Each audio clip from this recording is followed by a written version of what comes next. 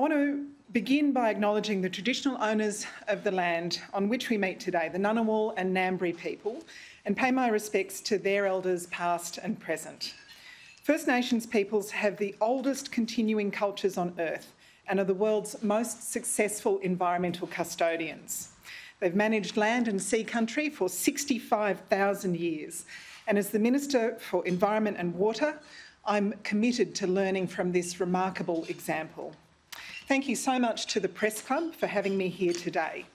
I want to acknowledge the report's three lead authors who join us today, Professor Emma Johnson, Dr Terry Janke and Dr Ian Creswell. I also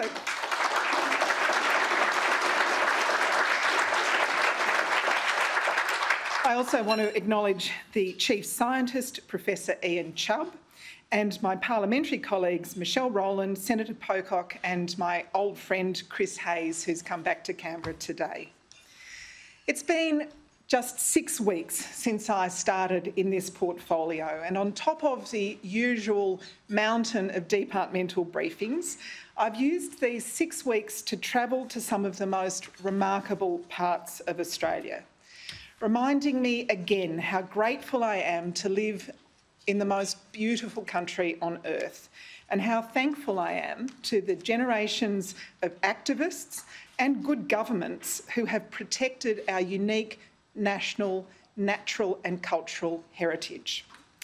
But there's another story here too, a difficult, confronting and sometimes depressing story. At the same time as I've been seeing some of the most beautiful places on earth, I've been reading the data that tells me that these places are under threat. If we continue on the trajectory that we are on, the precious places, landscapes, animals and plants that we think of when we think of home may not be here for our kids and grandkids. Today, as part of my statutory duty as Minister, I am publicly releasing the 2021 State of the Environment Report. It's one of the most important documents in environmental science. Every 5 years, a group of independent experts, some of Australia's most respected scientists, a number of whom are with us here today, are given access to the best available tools. They're told to show us the full national picture of the health of our environment, or as one of the authors put it, take a good hard look at ourselves. This report was delivered to the government last year.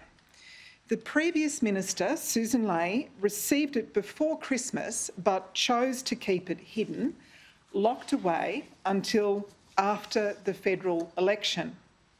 And when you read it, you'll know why. But while it's a confronting read, Australians deserve the truth. We deserve to know that Australia has lost more mammal species to extinction than any other continent. We deserve to know that threatened communities have grown by 20% in the last 5 years, with places literally burned into endangerment by catastrophic fires. We need to know that the Murray-Darling fell to its lowest water level on record in 2019, and that for the first time, Australia now has more foreign plant species than native ones. Individually, every one of these revelations is dreadful, but it's only when you think about the cumulative impact that you begin to get the full picture of environmental decline. It's right there on page 1 of the report. I quote, "Overall, the state and trend of the environment in Australia are poor and deteriorating, with abrupt changes in ecological systems being recorded in the past 5 years. And it's downhill from there. Since the last report, marine heatwaves have caused mass coral bleaching in the Great Barrier Reef. Warming temperatures have reduced kelp beds along the southeast coast, as well as threatening reef habitats and the abalone and lobster industries that they support. At the same time, Australia is experiencing a plague of marine plastics. In Perth, scientists have found up to 60,000 pieces of plastic per square kilometre of water. In Brisbane, they found between 40,000 and 80,000. At the top end, in the Torres Strait and Timor Sea, abandoned fishing gear has been killing marine animals on an industrial scale. These underwater hurricanes of debris are known as ghost nets, and they're strangling up to 14,000 turtles a year, turtles which are listed as threatened. Our waters are struggling, and so is the land. As a result of erosion, deforestation, intensive agriculture and climate change, Australia's soil is now generally in poor condition, and it's getting worse. We're losing topsoil, letting it blow away without vegetation to protect it, making our soil less productive, less fertile and less efficient in holding water, which means our agricultural output is lower than it could be. Our land is more susceptible to drought, and our soil's ability to regenerate and support life is diminished.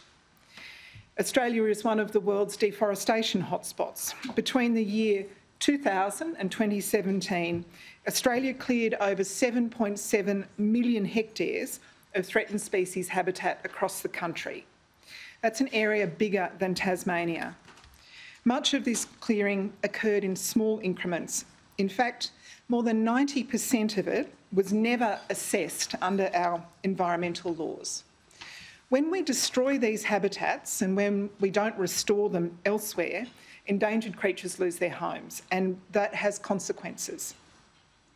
In February this year, koalas were officially moved from threatened to endangered in Queensland, New South Wales and the ACT.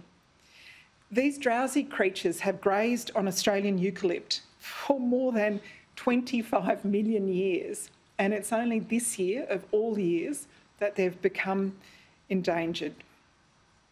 Of course, this disturbing list is made worse by climate change. Global warming multiplies environmental pressures everywhere. It heats our oceans, it deepens droughts, it intensifies disease, it destroys habitats, and it worsens extreme weather events, which tilt the balance of ecosystems beyond recognition. The bushfires of 2019 and 2020 are still being felt today. Those bushfires were an ecological bomb ripping through southeastern Australia. They killed or displaced up to 3 billion creatures. They burnt over 80% of the Greater Blue Mountains area, almost 60% of our Gondwana rainforests, and more than 40% of the Stirling Range National Park. And they tipped clouds of sediment and ash into our waterways, leading to mass marine deaths. That summer was terrifying for anyone who lived through it. And if we don't act, those awful red nights will become more common.